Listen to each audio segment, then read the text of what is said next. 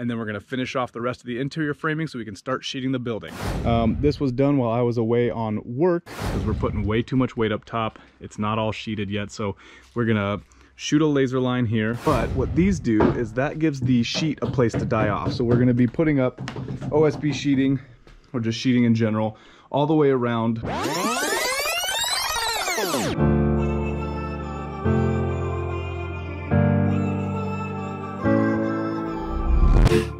What's up everyone, Wild Schneider Outdoors, and welcome back to the lake and welcome back to the lake shop build. Now for today's video we are going to be finishing off the mezzanine level, which is that second story that's going to be livable in the shop, and for that we got to finish the subfloor, get the hurricane ties put in, as well as getting the back vaulted ceiling wall finished, and then we're going to finish off the rest of the interior framing so we can start sheeting the building.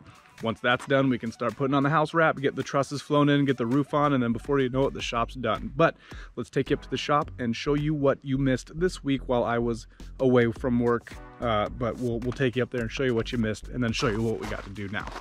All right, so when we left off last time, we had just gotten these I-beams run, and we were missing a couple in the back mezzanine done. Now the reason we have to get that done is because you can see, now I'll show you up here, you can see these I-beams here were the ones that were missing. We got those in and installed, and I will take you upstairs and show you how much we got done after we got these put in place. So now this is the view from the upstairs. As you can see, once we got those put on back there, we were able to sheet the floors. Now I wasn't here for this. This was done while I was away on work, but we've got this whole subfloor put in now, which means we can start working on this final wall that's going to tie everything into the 14-foot eave height that we have set, or the 14-foot wall height. And then once those are done, we can sheet the building, get the trusses flown in, and then start working on the roof. So let's go. Gotta get to work.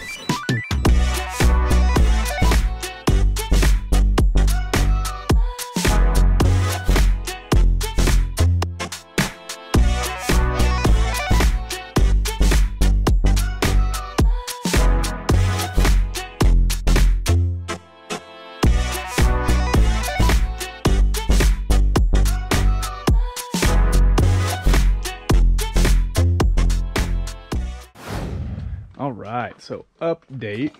Let's see if I can see one from through here. We had to run into town and get, oh, I don't know if you can see it right there, that metal clip. That is a tie down for the plate. And then squeeze through the wall here. You can see we added this extra balloon wall here that'll help carry the wall from this height up to the level of the floor, which is that subfloor up top. So that way it's all even all the way across when we start to stand that final back wall that's going to be vaulted, and then those other two side walls. So it all needs to be the same level, because if you look out here, is that from that point to there is the new wall we're going to have to build, but this all has to be 14 feet on this side, the front, and this side over here, so that way when we lay, oh hello, little dragonfly landed on me, go away. When we put the trusses on, they'll all sit at the same height. And then if you look up here, he's working on putting those final cripples in, but look up above the garage door, we got that final header put in, and then the cripples up top. That's gonna help carry that weight down to that header, out to the outside beams, and then straight down to the ground. Still working at it, got a couple more hours of daylight left, we're not giving up yet. Okay, quick update for you here. So we ran into a problem. We noticed while we were up there, the building was moving a lot. And the reason that is because we don't have any sheeting on the sides. So we are stopping what we're doing up there because we're putting way too much weight up top. It's not all sheeted yet. So we're gonna shoot a laser line here. We are going to get everything all leveled out so that way we know the building is square, and we're gonna sheet this whole back wall because we need this sheeted in order for us to have reassurance that everything is squared off. So we're gonna get all sealed off, get all the sheeting on, and then we can start working again on the top. All right, we're at the end of the day here. Not gonna be the end of the video because there's not a lot that I've recorded, but we are gonna go ahead and continue. We're gonna clean up, and then we're gonna come back at it tomorrow, so that way we can get the rest of this sheeted. There's a lot of work to do. It's just running out of daylight and we're getting kind of hungry. So we're gonna call it here. We'll come back tomorrow. We'll see you then. And we are back. Good morning. Well, good morning for me. Good afternoon, evening, or night for you. So we're back out here. This is what we got going on. This is where we left off last night.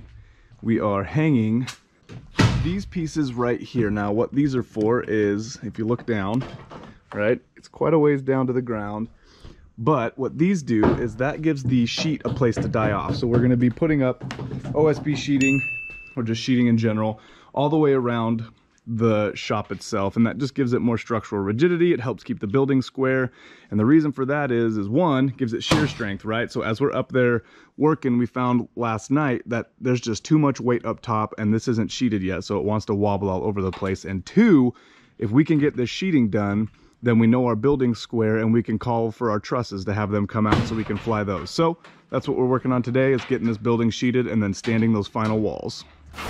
All right, because I am the world's worst camera operator and I get in work mode, we have our first sheet hung. Now, this is what we're going to be hanging. We've got to have nails every 6 inches on the borders and then 12 in the field, right? So every 6 inches on the border of the sheet, and then for the studs in the center, they have to be every 12 inches. So we're going to nail this sheet down and then keep running sheets all the way across.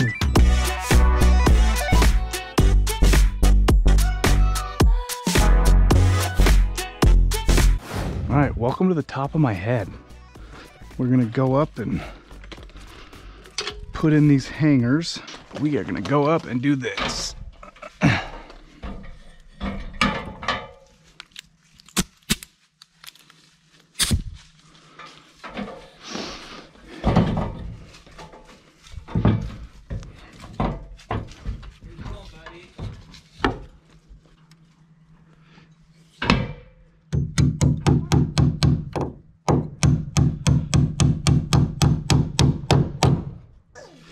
Go right on the road.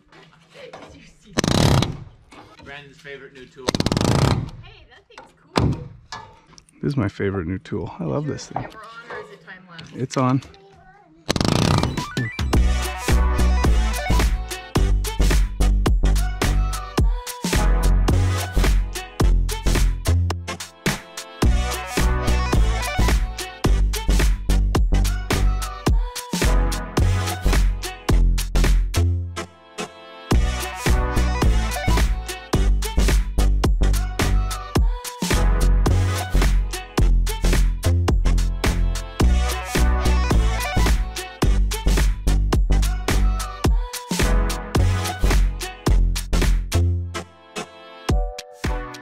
All right, update. Here we go. We've got that wall sheeting done on the back there, which helped with our lateral side-to-side movement.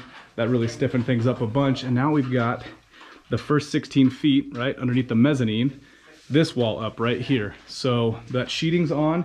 That's gonna help with the back and forth movement. So when we have more weight going, I'll show you up here, up top, when we finish that framed wall there, that's the wall for that section, but it's so heavy that when we went up there without the sheeting on, everything would wiggle around. Even though it was braced, it still wasn't structurally sound enough for us to be moving around up there. There's just too much weight. So we got that first round of sheeting on.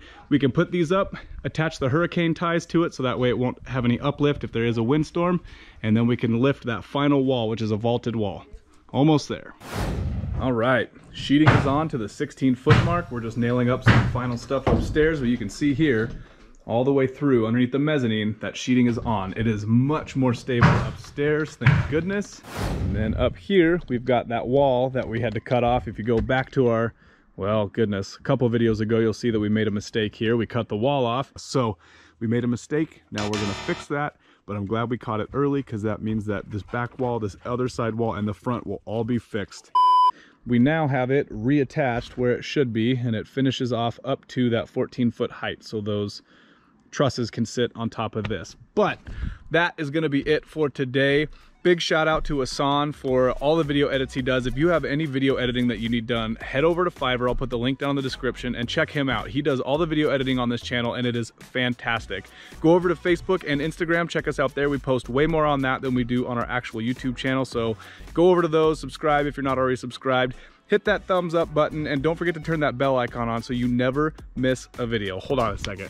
Look at that. Not him, but look at that. Gorgeous. Can't beat this view. Thank you so much for sticking with us, and I appreciate everything that you do. Every comment, I try to get to them, so drop them down below. And as always, stay wild.